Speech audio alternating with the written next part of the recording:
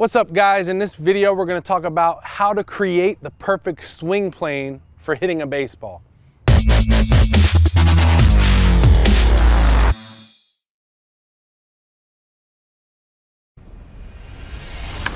So why is it important to have a good swing plane when we're hitting a baseball?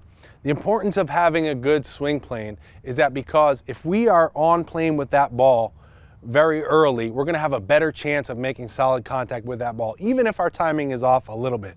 If I'm swinging straight down to this ball, my point of contact has to be perfect timing wise. My bat is going to intersect the plane of that ball at a split second, and I've got to be perfect. But if I get on plane with that ball early and I'm in the zone, in the zone, in the zone, in the zone, out of the zone, then I've got a lot better chance to make solid contact with this baseball. So that's why the swing plane is important. Now, how do we create the perfect swing plane? There's three things you want to think about when you're creating the perfect swing plane. Number one is you want to create an angle, okay? So when I say create an angle, that means I want to take my chest and tilt it over my toes, okay? This is me creating a body angle, or an axis, if you will, to swing around.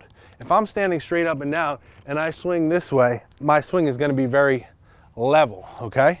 But if I create that body angle or that axis, now I'm able to swing around that axis and get on plane early and get through that ball well. So that's number one, create an axis. Number two is keep your axis, because what I see a lot of guys do is they get the idea of creating an axis, they'll get here, they'll create an axis, but then when they go to swing, boom, they start to swing and they stand straight up and they finish their swing straight up. You don't want to do that.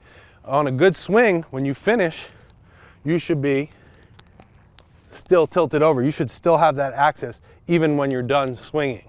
So you want to keep that axis the whole time. So create an angle, keep your angle, okay? And the last thing, the third tip, is to extend through that baseball. At contact, our perfect contact point is going to be power L, forearm in line with that bat. But once we get to that point and we're on plane with that ball, we want to extend through it. So we don't want to just keep spinning around our axis, right?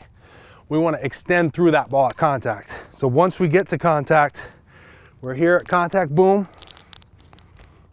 And then we want to extend through it and then finish that swing while we keep the angle that we've created in the beginning.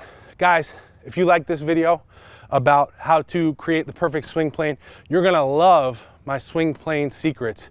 It's an online training course where I break down everything that you need to know in order to create, maintain, and train the perfect swing plane, because the swing plane is huge when it comes to baseball hitting. All right, now just click the link. You're going to see a link on the page somewhere. If not, you can click the first link in the description. That'll shoot you over to a page where you can read more about Swing Plane Secrets. Like I said, you're going to love it, so definitely check that out because it's on sale right now. All right, guys, thank you for watching. Don't forget to share this video with your friends, and I will talk to you guys soon.